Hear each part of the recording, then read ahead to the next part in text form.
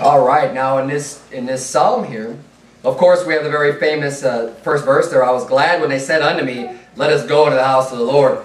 And this isn't what the sermon's about necessarily, but you ought to be happy to come to church. Amen. And I love coming to church. I love preaching in church, and it's a really fun thing for me. And hopefully you feel the same way too. That's not just a drudgery, but that you're happy, you want to learn more about God, you like singing the praises, you like fellowshipping with the people in the house of the Lord. But what I'm really going to be focusing on tonight is something that you hear in so many walks of Christianity, just in general. People will say this phrase, they'll say, pray for the peace of Jerusalem. Right? You hear it all over the place. I mean, it's across denominations. It's a real popular saying. And what I want to do tonight is look into this a little bit and just see scripturally, should we be doing that today? Should we be doing it as a nation? And because I believe that there's this, it's called Zionism, where people put up on a pedestal this nation of Israel that exists today. This nation that was essentially created in 1948 by the United Nations, that nation of Israel that's there today. People believe that this state, that is this nation that was created in 1948, that exists as it is today, that somehow we ought to be praying for the peace of Jerusalem. And where they get that from is from Psalm 122, verse 6. So let's take a look at it real quick. We're going to look at it in depth, because what I think this gets us into a lot of trouble with, especially with politics and with our wars and with all these other things where we're getting our nose involved, where it really ought not to be involved. But let's just look at this, because we need to have a biblical perspective. If this is something that we need to do, then this is something that we need to do. And if it's not, then it's not, but we need to just get what we understand, what we believe from the Bible. So you see in verse 6 of Psalm 122, he says, pray for the peace of Jerusalem. They shall prosper that love thee. Right? So right there, if you just take that one verse, you can say, okay, well, David's saying, pray for the peace of Jerusalem, and that they will prosper that love thee. And what people will take that to understand is just that, okay, well, if we want to prosper, we're going to pray for the peace of Jerusalem. But what's really important is that you have to take the entire chapter in context. And again, the first verse says, I was glad when they said unto me, let us go into the house of the Lord. He's starting off talking about the house of the Lord. And look at how he finishes in the last verse. He says, well, let's start with verse 6, right? From pray for the peace of Jerusalem, they shall prosper that love thee. Peace be within thy walls and prosperity within thy palaces. Again, more of just a blessing, just kind of saying we want peace there within the walls, prosperity within thy palaces. For my brethren and companions' sakes, I will now say, peace be within thee. So my brethren are there, my companions are there. That's why I'm saying peace be within you. And then at the very end, verse 9, because of the house of the Lord our God, I will seek thy good. The house of the Lord, the temple, existed in Jerusalem. Back in these times, back in the time when these Psalms are being written down, the house of the Lord, the temple of the Lord, existed in Jerusalem, which is why he's saying we should be praying for the peace of Jerusalem, pray for the prosperity, pray for all this stuff, because God's house is there. That's where God's house exists. And in context, the whole reason behind these blessings and why we should be praying for that is because God's house is there. That's the reason why we would even do this. Now, is God's house in Jerusalem today?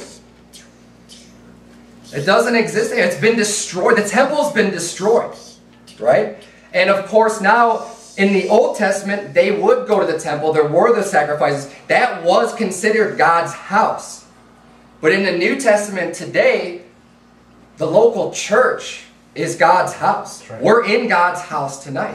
So if you want to be praying for the peace for people, pray for God's people. That's right. Pray for our peace. Pray for where God's house is.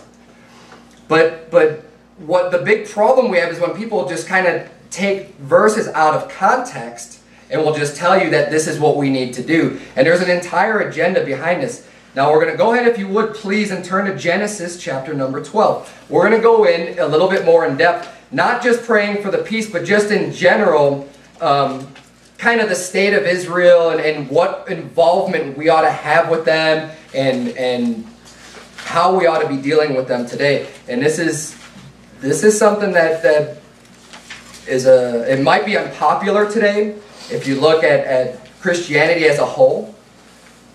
But again, I'm not as concerned about popularity as I am just with what the Bible says and knowing what we ought to be doing as Christians, because I don't want to be not doing something I should be doing, but I also don't want to be involved in something that maybe we shouldn't be involved with.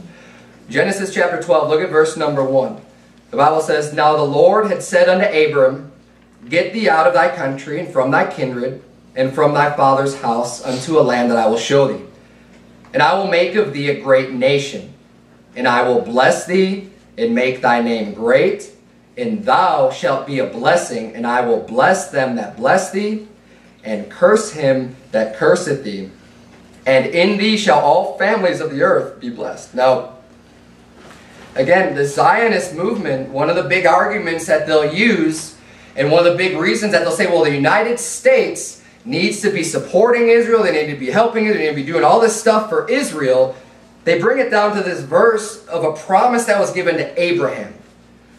First of all, Abraham is the progenitor of Israel, but these blessings that we see, this is something that God is talking to Abraham and giving him these blessings. And he's saying, look, you're going to be blessed. You know, I'm going to bless you. I'm going to make your name great. You're going to be a father of many nations. He says in verse 3, "I will bless them that bless thee, and curse him that curseth thee." Notice this now, because in the King James Bible, we have these old archaic words like thou and thee and ye and, you know, these really difficult to understand words. But they're there for a reason. And what they do is for one thing, what they do, I'll just to help you understand, in case you didn't know, thou and thee are singular. It means you're talking to one person. That means, it basically just means you. Okay, I could be talking to someone. If I say thou, that means I'm talking to this one person. But if I were to say ye, like as in this whole group of you, I'm speaking to all of you. That's what it means. Okay, so if that's your hang up on the King James Bible, then get started reading the King James Bible, because that's all it means. It's very simple. But it's also important to understand that, because when we look at this, and the Bible says, "I will bless them that bless thee, and curse him that curseth thee," he's talking to Abraham. And he's saying anyone that's going to curse Abraham, God's going to curse those people, those nations. And you see that in Abraham's life throughout Genesis. As he's going into different nations and different areas, God's protecting him. God's looking out for him. So he's saying, look, if anyone's going to be against you, then basically they're against me.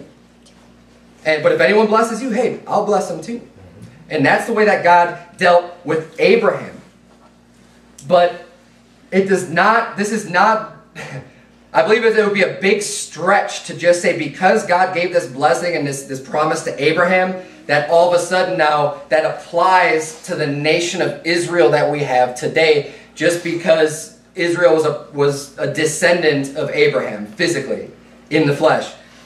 And it's interesting too, because if you look at verse number 3, look at the end of verse number 3, it says, "And in thee shall all families of the earth be blessed." It doesn't say shall one nation be blessed, and in these shall only one particular group of people be blessed. It says, all families of the earth will be blessed through thee. So, again, and this kind of gets into God's people a little bit and who we should be praying for, but this is kind of interesting. You could turn, where do I want you to turn? Turn, if you would, to Jeremiah chapter number 14. I'm going to read 2 Chronicles in verse 18, or chapter 18, sorry. Because in 2 Chronicles 18, we have a story. We have the King Ahab, which was the king of Israel, and then we have Jehoshaphat, which was the king of Judah. In those days, the nation of Israel was divided into two nations. You had Judah, and you had the king of Israel. And Ahab was a wicked king, but he was the king of Israel. And what he did, in 2 Chronicles 18:3, it says, "And Ahab, king of Israel, said unto Jehoshaphat, king of Judah, Wilt thou go with me to Ramoth Gilead? And he answered him, I am as thou art, and my people as thy people, and we will be with thee in the war." So Jehoshaphat yokes up with the wicked king of Israel, Ahab. And he says, you know what? King Ahab goes to him looking for help in a war. Joshua says, yeah, we'll be with you. We're going to go to war with you. We'll help you out. But in 2 Chronicles 19, Joshua shouldn't have done that. He gets rebuked in 2 Chronicles 19, verse number 1. The Bible says, and Jehoshaphat, the king of Judah, returned to his house in peace to Jerusalem. So, the war goes bad. Ahab gets killed. Jehoshaphat returns back, but he returns back in peace. And then it says in verse 2, and Jehu, the son of Hanani the seer, went out to meet him and said to King Jehoshaphat, shouldest thou help the ungodly and love them that hate the Lord? Therefore is wrath upon thee from before the Lord. So he's saying, look, should you love the ungodly? Should you go and help them that hate God? This is in reference to Israel. This is the nation, and this is in the Old Testament. This is in context, talking specifically about Israel. Now, if God said, I will bless them that bless thee, and curse him that curseth thee, and he was talking about the nation of Israel, well, we got a big problem here. Because he was told not to have anything to do with them, and not only that, he basically said that they hate the Lord. He was helping a nation. The nation of Israel at that time, under King Ahab, hated the Lord. According to the Bible, according to Jehu, the son of Hanani the seer. That's right. This is something, again, we need to make sure that we, when we're interpreting the Bible, when we're looking at this stuff, take it as a whole, for one, and make sure that we're comparing it with other scriptures to see what does this really talk about. And when people try to make a stretch and say, well, yeah, I know he gave that to Abraham, but that really just means Israel because it's, hold on a second, let's just check that out. You're in Jeremiah chapter 14. Look at what it says in verse number 10. Mind you, these are God's own words. In verse number 10 it says, thus saith the Lord unto this people. This is God speaking. These are God's words. Thus have they loved to wander. They have not refrained their feet. Therefore the Lord doth not accept them. He will now remember their iniquity and visit their sins. Then said the Lord unto me, pray not for this people for their good. And again, he's talking about Israel. He says, look, pray not for this people for their good. But what about Psalm 122:6? Pray for the peace of Jerusalem. Well, look, we have to understand the context and why you would even do that. Why would you pray for them? Now, don't get me wrong tonight, okay? Because don't get the spirit of this sermon wrong tonight. I have the same spirit that Paul did in Romans 10 when he said, wow, put him on the spot in our memory verse, and I'm not even getting the verse. Brethren, my heart's desire for Israel is that they might be saved. Okay? This is not an anti-Jewish or anti-Israel in a sense, like as a people, like just trying to bring them down. What it is, though, is that I need people to understand that we shouldn't just have this over love of Israel and put them up on a pedestal because of verses that are taken out of context. Now, if you could show me other verses that say why we should be doing something, aiding them or helping them or whatever we should be doing, then fine. If it's not, based on what we covered today. And again, if it's in the Bible, amen, let's follow it. But what I'm trying to do tonight is show you some of these arguments that are used by people to give our support. Because I'll tell you what, this has a big impact on this nation. This is leading us into wars. This is leading us into wars with people surrounding Israel. And so many Christians today are saying, yes, we should be doing that. We need to be supporting this country. We need to be invading or doing whatever we can to protect this nation that was created by the United Nations in 1948 because they think that that's what God wants them to do. They've been lied to. They think that this is something that as a Christian we ought to be doing. And it's simply not true. And the big reason why here, turn if you would to Galatians chapter 3, please. And when studying the Old Testament, because a lot of this stuff has to do with Old Testament doctrine, Old Testament promises, covenants that were made in the Old Testament. And any time that we read the Old Testament, we always need to look at the Old Testament through the light of the New Testament. So anytime we want to understand what's going on in the Old Testament, whenever possible, whatever it's talking about, try to get the majority of what you believe from the New Testament so you could shed the light on the Old Testament Scripture. Galatians chapter 3. We're going to be spending a lot of time in Galatians and in Romans. Because they both talk a lot about the promises given to Abraham and how we need to be understanding this. Galatians chapter number 3, if you would look at verse number 6. I'm going to read 6 through 9 and we're going to go through each verse kind of one by one.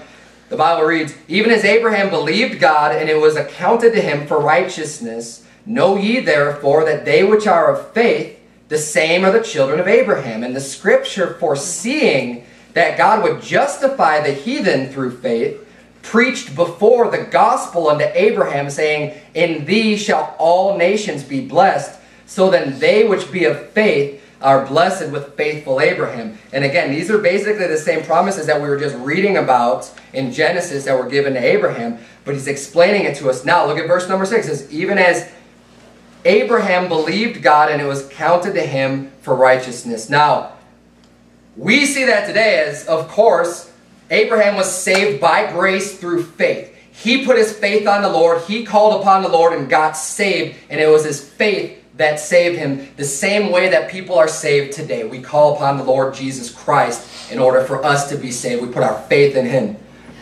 But let me ask you this. The Jews that are in the nation of Israel today, is their faith on the Lord? Is their faith on Jesus Christ?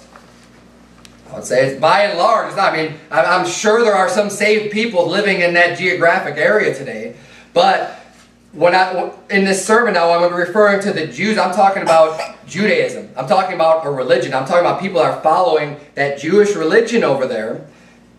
They don't believe God. They don't believe on God. They are not saved. And this verse comes to my mind in John 5, verse 45. It says, "Do not think that I will accuse you to the Father. There is one that accuseth you, even Moses, in whom ye trust." This was Jesus Christ speaking to the people who basically believed in Judaism in his time, that did not believe on Christ. They believed that there was a Messiah, but it wasn't Christ. And this is the same religion, essentially, that we have today. And he's saying, look, they trusted in the law. They were trusting in their works and in their works for righteousness. It says in John 5:46, "For had ye believed Moses, ye would have believed me, for he wrote of me. But if ye believe not his writings, how shall you believe my words?" So he's saying, look, you don't even believe Moses.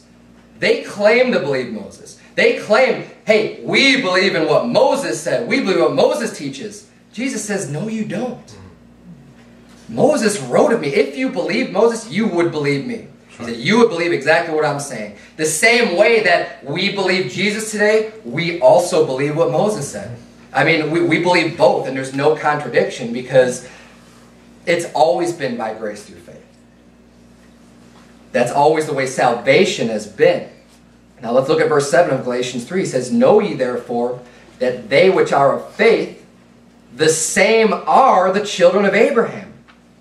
Now, again, I don't consider those that are in Israel today as those which are of faith, because they're not believing in Christ, they're not believing in the Lord. And this verse says that the children of Abraham are they which are of faith. Hey, if you have faith in the Lord Jesus Christ, that includes you. That includes me. We are considered, in God's eyes, we are considered the children of Abraham. So when you look, it's really important to understand this, because when we're looking at the promises made to Abraham by God, those promises were made to him because he had faith.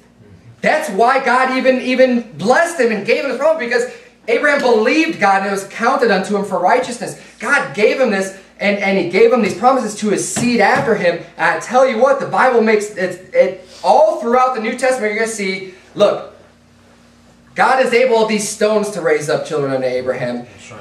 If you are a child of faith, you are a child of Abraham. And because he's not as concerned about the physical seed as he is with the spirit. Verse 7 is a great verse for that. Verse number 8, "And the scripture foreseeing that God would justify the heathen through faith, preached before the gospel unto Abraham, saying, In thee shall all nations be blessed." So again, if you still weren't convinced from the first two verses, this one should spell out that, the gospel was preached unto Abraham. We use the word gospel and we think of it as something that's just a New Testament thing. We just think of it as just like, well, the gospel is of course, it's Jesus Christ death, burial, and resurrection from the dead. But I'll tell you what, the people in the Old Testament knew the gospel just as much as we. I mean, they had the same gospel that we have. They just didn't know the name of Jesus Christ. But they knew the gospel. And yes, people have always been saved by the gospel, no matter what year you were born in. It's always been by the gospel. Now, again, I would say, does that nation of Israel that exists today, do they believe the gospel? They don't. Verse number 9, Galatians 3:9. So then, they which be of faith are blessed with faithful Abraham. This verse explains that all believers are blessed just as Abraham was blessed. Just as I would just mention that if you're of faith, then you get to receive the blessings that Abraham received of God. And Israel today is not a place that's full of believers in Christ. They're not of faith. So will they receive the blessings that Abraham received if they're not going to believe? I would say no. And in fact, the people are over there, the people that believe in a Judaism religion, they believe that there is a Christ. They believe that there's a Messiah and that he's coming, but it's not Jesus. They are essentially, they're antichrist because they're rejecting, they deny that Jesus Christ has come in the flesh. They do not believe that. They're still waiting for their Messiah. And then in Galatians 3:14, it restates basically the same thing. It says that the blessing of Abraham might come on the Gentiles through Jesus Christ, that we might receive the promise of the Spirit through faith. Now, this verse is extremely important, understanding the promises made by God to Abraham, as well as how closely you need to look at the words of the Bible when you form your doctrine. Look at verse number 16 of Galatians 3. Because when we read the Bible, I mean, you got to read it very carefully, and this kind of spells it out for you, makes it a little bit more plain. But it says, now to Abraham and his seed were the promises made. He saith not, and to seeds as of many, but as of one, and to thy seed, which is Christ. So he makes a very important point to say, look, he didn't add an S on there. He didn't make it plural. He said, to thy seed. These promises that were made to Abraham and to his seed. So Jesus Christ is who he's talking about, that was Abraham's seed, that also receives these promises that were made unto Abraham. Now let's look at some of these promises that were made to Abraham. I kind of compiled a list. Let's flip back to Genesis 13. We're going to look at a bunch of the promises, and with this in mind, with the light of the New Testament, with what we've just seen in the book of Galatians, knowing that it says that they which are of faith, the same are the children of Abraham, and also looking at, you know, the promises were made not to seeds as of many, but to thy seed, which is Christ. And let's look at some of these promises and see how they play out in light of the New Testament. Look at Genesis chapter 13.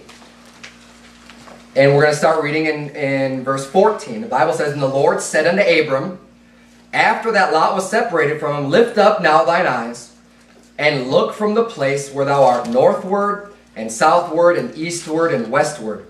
For all the land which thou seest, to thee will I give it, and to thy seed forever. And I will make thy seed as the dust of the earth, so that if a man can number the dust of the earth, then shall thy seed also be numbered. Jump down, or, I'm sorry. We're going to turn next to Genesis chapter 15. So here he's saying, look at the land which thou see. You know, look to the north, south, east, and west. I'm going to give you all of this land. So this land is going to be yours, and to thy seed forever. So this is something I'm giving to you forever, right? And it's important to understand this now, because there's a lot of people today that will say, well, Israel today still deserves that land that God has laid out for them because he says it's an everlasting covenant. And they're going to say they always just should have that land. And again, another reason for us to get involved over there, to make sure that they can have their land and that God's promises are kept here. And which is interesting because, you know, we have to get involved as a nation to make sure God's promises are kept, right? Like that's something that's our job, to make sure God's promises are kept. We'll get to that in a minute. Genesis chapter 15. We're going to look at another promise here. Genesis 15, look at verse number 18. It says, in the same day the Lord made a covenant with Abraham saying, unto thy seed have I given this land, from the river of Egypt unto the great river, the river Euphrates, the Kenites and the Kenizzites and the Cadmonites and the Hittites and the Perizzites and the Rephaims and the Amorites and the Canaanites and the Girgashites and the Jebusites. Now he's laying it out a little bit more specific. See, back in verse 13, he's saying, okay, just look around, north, south, east, and west. I'm going to give you all this land. This land is going to be yours until thy seed forever. So now he's saying, okay, a little bit more specifically, God's making a covenant with Abraham, saying, unto thy seed have I given this land. Look at Genesis chapter 17. We're going to see the promises again. So I'm trying to be relatively exhaustive when we're going through these promises that were made to Abraham. Look at Genesis 17 in verse number 1. The Bible says, and when Abram was 90 years old and 9, the Lord appeared to Abram and said unto him, I am the Almighty God. Walk before me and be thou perfect. And I will make my covenant between me and thee, and will multiply thee exceedingly. And Abram fell on his face, and God talked with him, saying, as for me, behold, my covenant is with thee, and thou shalt be a father of many nations. Neither shall thy name any more be called Abram, but thy name shall be Abraham, for a father of many nations have I made thee. And again, this is really important to note, because God's given him these blessings, and then he said, you're going to be a father of many nations. He's not saying this one specific nation. He's saying you're going to be a father of many nations. Okay? And this is a blessing for him to be a father of many nations. And this is one of the blessings that's come upon him. Look at verse number 6. And I will make thee exceeding fruitful, and I will make nations of thee, and kings shall come out of thee. And I will establish my covenant between me and thee, and thy seed after thee, in their generations, for an everlasting covenant, to be a God unto thee and to thy seed after thee. And I will give unto thee and to thy seed after thee the land wherein thou art a stranger, all the land of Canaan, for an everlasting possession, and I will be their God. Now when you look at this, you're thinking, okay, well, it's an everlasting promise. This is something that's going to last forever. This is something that goes on forever. But he made a covenant with Abraham. Look at verse number 9. And God said unto Abraham, thou shalt keep my covenant, therefore, thou and thy seed after thee in their generations. So, now we're starting to see, this isn't just a blanket gift that's given to Abraham as a promise. This was a covenant that was made between Abraham and God, where God says, look, this is going to be your land, it's an everlasting possession, I'm going to give it to you. But then he says, thou shalt keep my covenant. So Abraham has to do something. Now, if Abraham doesn't do something, whatever it is, that covenant is going to be broken. Look at verse number 10. It says, this is my covenant which ye shall keep between me and you and thy seed after thee. So this is a covenant not just between God and Abraham, but between me and you and thy seed after thee. This covenant extends for the generations to come. He says, every man-child among you shall be circumcised. And you shall circumcise the flesh of your foreskin, and it shall be a token of the covenant between me and you. And he that is 8 days old shall be circumcised among you, every man-child in your generations, he that is born in the house or bought with money of any stranger, which is not of thy seed. Now God makes his covenant with Abraham, and the covenant was sealed through circumcision. That's what he was using to say, okay, this is a token of the covenant that we've made, and he uses circumcision. Now, is that covenant still in effect today? Because I would say if it is, are we still required to circumcise our children? Is circumcision a requirement that's made for the believer of today? I believe that covenant was broken a long time ago. And that's why there was a need for a better covenant, one that's not through the law. But, these promises that God was making to Abraham, they were conditional.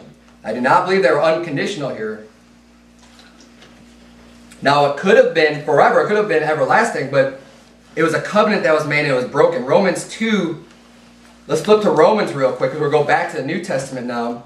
We saw a lot of these promises that were made to Abraham and to his seed after him. Now, in some of these instances, I'm not going to go through each one. It's a really in-depth sermon tonight. You're going to have to do some of the studying on your own, because in some of the instances, you could see where he's talking about his seed is definitely talking about Christ. But in other instances, it is definitely referring to a plural of his descendants coming after him. And I simply don't have the time to go through each individual case tonight, but it's worth looking at, and it's worth looking up yourself and make a note of that. If you'd like to make notes while you're listening to the sermon, to look up to see which specific covenants, when he's talking about making promises to them, are a little bit more, more geared, where you can say, yeah, that's talking about Christ specifically, but these ones are obviously talking about more than just one person coming after him. But in either case, we've already seen that if you're a child of faith, you're a child of Abraham, and receive the blessings as such. Now, Romans chapter 2, verse 25, the Bible says, "For circumcision verily profiteth, if thou keep the law. But if thou be a breaker of the law, thy circumcision is made uncircumcision." So look, in order for circumcision to even do you any good, in order for that covenant to do you any good, you have to keep the entire law. And it says in verse 26, "Therefore, if the uncircumcision keep the righteousness of the law, shall not his uncircumcision be counted for circumcision? And shall not uncircumcision, which is by nature, if it fulfill the law, judge thee, who by the letter and circumcision does transgress the law?" Look at verse 28. It says, "For he is not a Jew, which is one outwardly, neither is that circumcision, which is outward in the flesh. But he is a Jew, which is one inwardly. And circumcision is that of the heart, in the spirit, and not in the letter, whose praise is not of men, but of God." This is where we really get to see just the explanation of why why these symbols were used. Why did these things even come into place? God knew we couldn't keep the law. God made this covenant, but he's saying, look, you're not a Jew. He doesn't care outwardly. He doesn't care if you're a physical descendant of Abraham. It doesn't matter to him. What he's saying is, you're a Jew, which is one inwardly, by faith.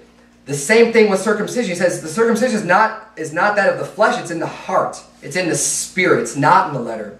It says, whose praise is not of men, but of God. Look at Romans chapter 4. We've got a lot of Bible tonight. I'm trying to do the best I can with a little bit of running short on time, but there's a lot of scripture on this. A lot of scripture referring back to Abraham, referring back to those promises in the New Testament and in the Old Testament that covers both of these. But look, if you would, at Romans chapter 4. Look at verse number 11. It says, "And he received the sign of circumcision, a seal of the righteousness of the faith which he had, yet being uncircumcised, that he might be the father of all them that believe. Though they be not circumcised, that righteousness might be imputed unto them also." Again, we're seeing here that Abraham received the promise and the covenant of circumcision before he was even circumcised. And again, one of the reasons he's doing this is because he's trying to explain to the people at the time, they believed that, no, you also have to be circumcised. They were believing that faith wasn't enough. You had to at least be circumcised and have that type of obedience to the law. And he's saying no. He said no, it's completely by faith. Abraham was justified by his faith, and it was before he was even circumcised. That's when he received that promise that he might be the father of all them believe. And he's talking about, though they be not circumcised, even righteousness is imputed unto them, unto the heathen that they believed, but they weren't circumcised. Verse number 12 of Romans 4 says, "And the father of circumcision, to them who are not of the circumcision only, but who also walk in the steps of that faith of our father Abraham, which he had, being yet uncircumcised." Verse 13, "For the promise that he should be the heir of the world was not to Abraham or to his seed through the law, but through the righteousness of faith." And again, you see the covenant that was made with circumcision is being referred to as a covenant of obeying the law and of following God's laws. That covenant is broken when, as soon as the children of Israel rejected God's laws and just stopped obeying them and stopped following them, which is the exact reason. You could keep on reading Romans 4. I'm trying to there's so much stuff here. Turn, if you would, to Romans chapter 9. Read the whole chapter of Romans 4 when you get a chance, because that talks about a lot.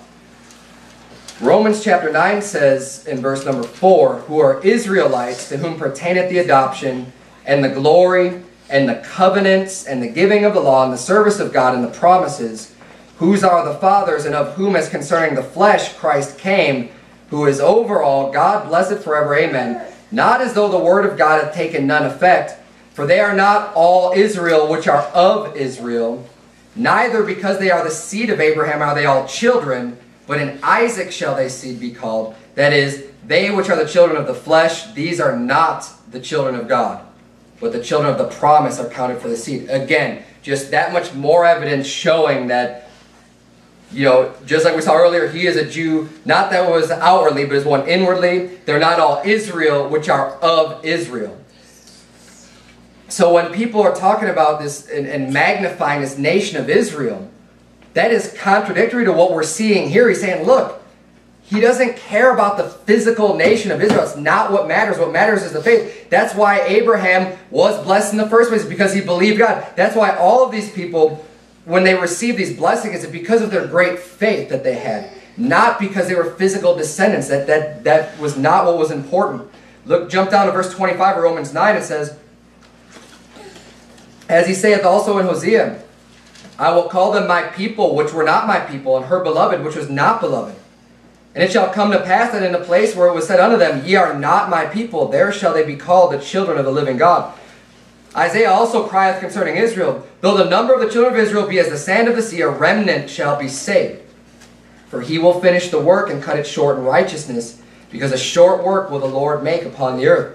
And as Isaiah said before, except the Lord of Sabaoth had left us a seed, we had been as Sodom and been made like unto Gomorrah. They'd just be destroyed. Verse number 30, what shall we say then? That the Gentiles which followed not after righteousness have attained to righteousness, even the righteousness which is of faith. But Israel, which followed after the law of righteousness, hath not attained to the law of righteousness. So again, he's saying very clearly here, look, they were following after the law and trying to obtain the righteousness through the law. They have not attained to the law of righteousness. They were not able to live up to that standard. Verse 32, wherefore? Why? Because they sought it not by faith, but as it were by the works of the law. For they stumbled at that stumbling stone. As is written, behold, I lay in Zion a stumbling stone and rock of offense, and whosoever believeth on him shall not be ashamed. My friends, this is going on today in that same nation today. You have the same people rejecting Christ, and they're trying to attain their righteousness through the works of the law. And again, this doesn't mean that we don't love them and that we don't want them to get saved, but they need to get saved. Okay, they don't have any special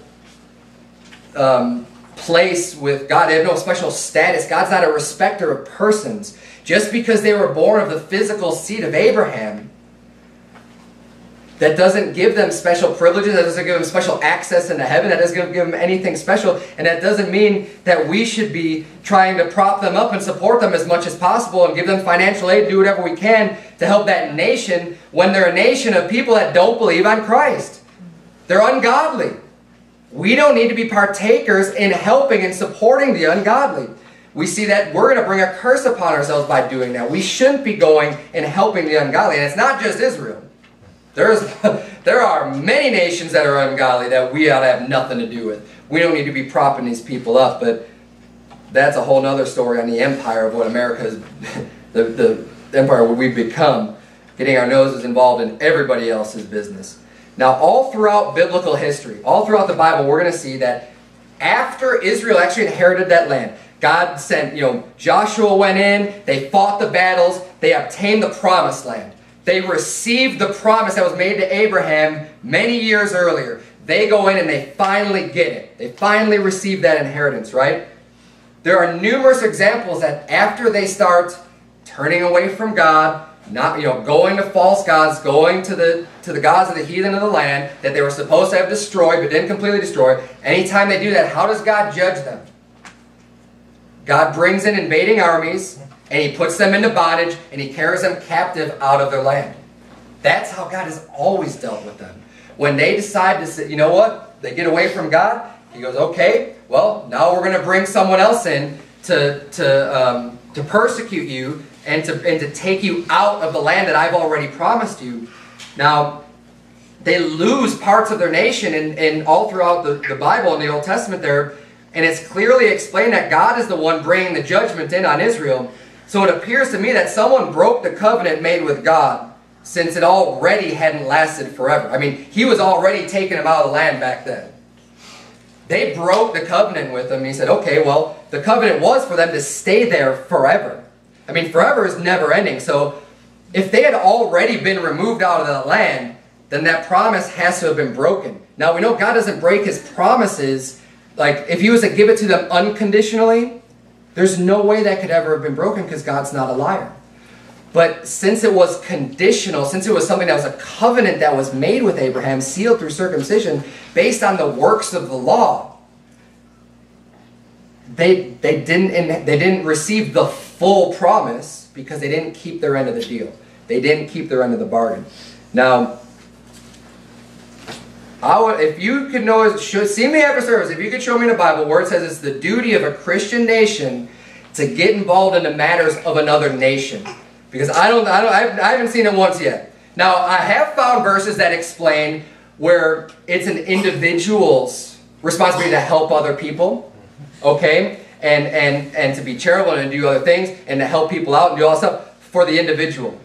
But I don't see anywhere where it's talking about a government or an entire nation's job to be responsible for the welfare or the well-being of another nation that's completely separate from your own. I've not seen that once in Scripture. Again, the individual is different. The individual, we're supposed to love our neighbor, we're supposed to do all these things, we're supposed to help people out. But it's not the same with a country or with a nation. Now, it seems to me that many Christians today think that we need to step in and do God's work for them. Because they'll look, when it comes to Israel at least, they'll say every time Israel would get right with God, see, God would be the one who would bring the victories and drive out the heathen of the land. God is the one that would bring his people out of bondage. So like, in the Old Testament, they would go into bondage, they'd go into captivity. What would happen? They would turn their hearts back to the Lord. And when they would do that, God would send deliverance. God would send someone in and say, okay, I'm going to bring you back into that. Now you're going to have peace. Now you're going to have safety. You know, you've gotten right with me. If the children of Israel that are over there today aren't willing to do that, my friends, there's nothing that we can do. In fact, we would be fighting against God if we're going to be trying to help a nation that wants nothing to do with God, not in the sense of believing him, not, you know, and isn't believing Moses, isn't believing Jesus, doesn't have their faith in him. If we're going to go and just say, you know what, whatever nation it is, we're going to try to just get them this land, and we're going to fight their battles for them, and we're going to do all this stuff, and we're going to give them all these arms, and we're going to support them, we're going to give them finances, we're going to give them military, we're going to do whatever we can. If God doesn't want them there, we're fighting against God. If God's not going to give that land back because they haven't turned to him, then we're fighting against God. And that is not the position that I want to be in. I think that is a losing battle every single time. We need to stop believing, if you had already, I don't know, that the covenant that was made with Abraham regarding the nation of Israel and their land is still applicable today. Okay, now, I'm not going to say if they were to turn to God, and if they were to get their hearts right and just believe on the Lord Jesus Christ, you know what? I believe God would probably bless them. And God would give them the land to live in. But I believe that that old covenant has been broken, and it's gone. We need to stop believing in circumcision. The New Testament does away with that. We understand that God is not a racist. We had this conversation earlier with Brother Perkins and I about, you know, there's really only one race. If people just get this through their heads, it's the human race. That's it. There is no, you know, God's not a respecter of persons, and we're all of one blood. We all came from Adam and Eve. We all came from Noah and his wife. I mean, we're descended from them, right? We're all, physically speaking, brothers and sisters. That's right. We're all the same flesh. And God is not a respecter of persons. God is not set up just because you're a physical descendant of Abraham. That doesn't matter. That's why we're admonished. I'm going to close with this. In Titus chapter 3, verse 9, the Bible says, "But avoid foolish questions and genealogies and contentions and strivings about the law, for they're unprofitable and vain." Now, if God really cared about the physical children of Israel, then we would have to care about the genealogy. We'd have to know, hey, where did I descend from? Where did my descendants go? And trace them all the way back to Abraham. The New Testament says avoid genealogies. He said they're unprofitable and vain. That's applicable to everybody, my friend. That's not just Gentiles, that's everybody. Avoid genealogies. And also in Matthew 3, verse 9, I already alluded to this earlier, the Bible says, and think not to say within yourselves, we have Abraham to our father. Because you know what? That's what the Jews of that day believed. And that's what many of them believe today. Hey, we have Abraham to the father. That's where they're thinking their righteousness is coming from. For I say unto you that God is able of these stones to raise up children unto Abraham. It doesn't matter how you were physically descended. It doesn't matter if you're a Jew, if you're a Gentile. God has made a promise, and the promise was for those of faith. It's made clear. That's why the blessings passed on to Isaac. He was the child of faith. And it continues on to this day. Look, again, don't take this the wrong way, but a lot of people have this Zionist mentality that we have to do all of this stuff for an ungodly nation. For people that have rejected Christ, people that do not believe Moses, do not believe on God. We ought not to be supporting that nation financially or militarily or anything. Now, if you're going to pray for anything, just pray that they get saved. Okay? And go out and try to witness to them. Now, it's a hard group of people to crack. They're very hardened. And even to this day, I mean, you read all about the stiff-necked, and I don't know what it is. It's kind of weird. But the people I talk that believe in Judaism, that are physical Jews, are just really hardened to hearing the gospel. So if you're going to pray for anything, just pray that they would not be so hardened and be receptive to hearing about Christ.